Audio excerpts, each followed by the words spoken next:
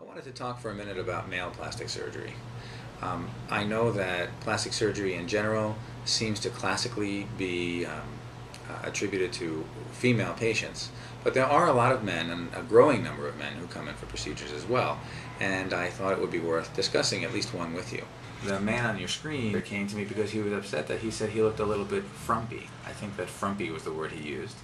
And he wasn't sure what he wanted, but he knew he wanted his body to be a little tighter, and he certainly was unhappy taking his shirt off in public. So I brought him to the OR on 2 occasions. I did some liposuction on his chest and his flank, that's the area around the back. And then at a later date, a few months later, we went to the operating room and I did a tummy tuck for him. I think if you look at the pictures on the screen, he's pretty happy. I personally think he did very well. There are no scars really to be accounted for. He does, of course, have a scar in the lower tummy, which is covered by either a bathing suit or jeans or undergarments. But by and large, there's no reason for anyone to see that in public.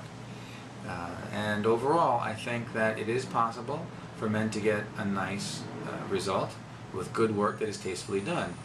So there are a lot of men who have plastic surgery every year, and I think that in my practice that percentage is growing on a regular basis. If there's something in particular bothering you, if you come in and discuss it with me, there might very well be a good solution that you'll be very satisfied with. The issue with plastic surgery in men is that they don't really talk about it very much, but many men are doing it.